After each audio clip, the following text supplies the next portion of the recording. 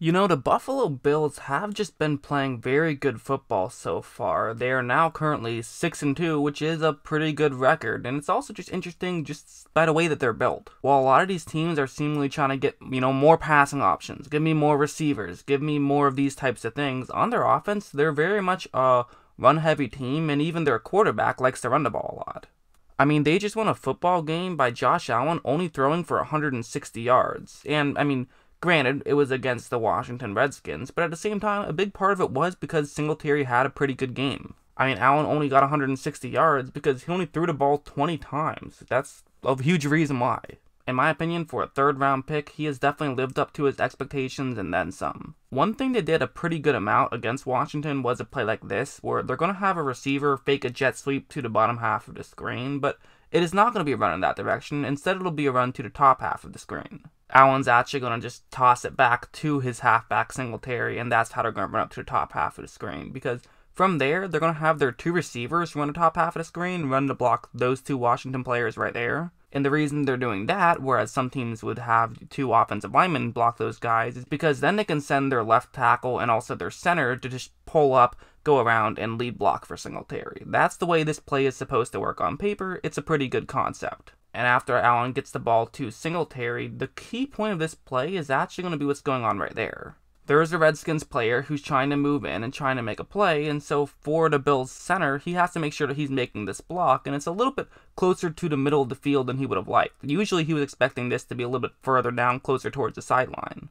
And it's also going to be a little bit basically just right at the line of scrimmage. So for Singletary, he's going to have to get closer to the sideline in a bit more of a hurry than he otherwise would have. But that's what Singletary's going to do. He is going to get up to the top half of the screen in enough time that he's able to get the first down and then some, and they pick up some yards. I mean, it was a well-blocked play. I get it, they're going up against the Redskins, but at the same time, the Redskins' defense isn't a disaster. It's their offense that's the reason why they only have one win. So being able to make plays like that, being able to block for plays like that, and also having Singletary be able to take advantage by having a good run, it helps you. I think that play just showed off his vision more than anything, realizing I have to get to the sideline quicker and then doing it. And I think that's one of Singletary's biggest attributes, is being able to do something like that. It's his vision. I mean, let's be honest, this guy is 5'7", 203 pounds, and ran a 4.66 40-yard dash. I mean, that seems like it's a disaster, and that's a huge reason why he went in the third round as opposed to being a first-round back. But because he has great vision, sometimes that's all you need. If you can just accelerate quick enough, which he can do, and also just if you can run just fast enough, but also know where to run, that's oftentimes more important than being able to run quicker. It's obviously better to run slowly through a big hole than to run quickly through no hole at all. I mean, you'll get more yards that way. And like this way is a great way where it can help you out, where it's going to be a screen pass. What they're going to do is they're actually going to try to get their center and both guards out to lead block for Singletary, and he'll run right over there, catch the ball, and then, follow the blockers. Pretty simple. And after this ball is snapped, the one thing you will notice is that there is going to be a defensive lineman who's going to try to make a play on Singletary. But again, Singletary's not like a disastrously slow guy by any means. He's definitely slow for a back, but at the same time,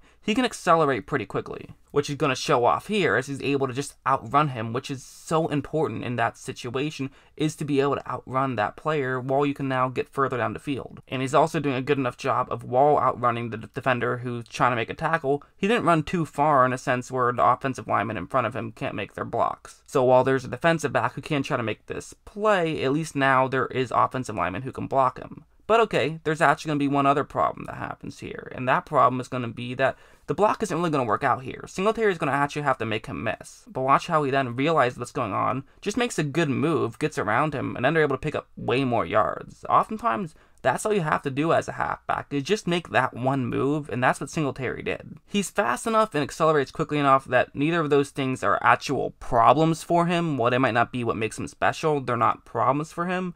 And then he can just use his vision to still be successful. So even though he doesn't necessarily have the talent of a Josh Jacobs, he can still be very impactful to his team, as you saw right there.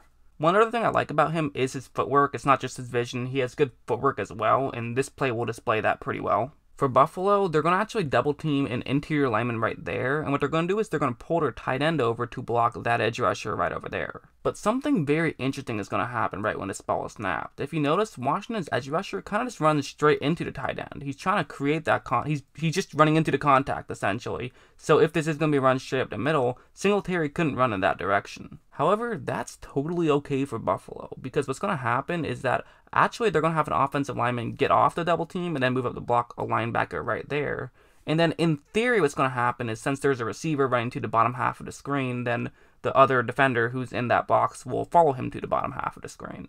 So while one of those Redskins is going to get taken out of the play, actually one isn't. The one who's in charge of covering the receiver realizes it's a handoff and is going to try to make sure that he stops the run. So because of that, now Singletary is in trouble right here. As you see, there just isn't a lot of space. But one thing I love about Singletary is just look at where his legs are. Just look at his stance here. More specifically, notice how close his left leg is to the ground. I mean, he's almost in danger of just accidentally touching his knee to the ground on this point because he's so low, but that's what you want. You get your power by bending your knees, so bend your knees. Because when he shoots forward, watch how he just goes straight by him and is able to pick up plenty more yards than he otherwise would have had he just put his head down and ran straight forward. Footwork is important, having leg strength is important, and just being an intelligent football player is important. And Singletary has all of those attributes. He's not the fastest guy, he's not the biggest guy, but as long as you can play smart, you can be an effective player, which is why as a third-round pick, he's already turned himself into their number one halfback. And not just a number one halfback, a number one halfback on a 6-2 team that is probably going to make the playoffs, although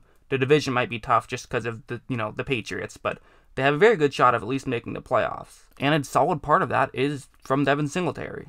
I know his bulk stats aren't really that impressive, mostly because, 267 rushing yards, but at the same time, I think the fact that now it looks like he's going to get running back number one carries could go a long way, because he's averaging 6.7 yards per carry, which is just absurd.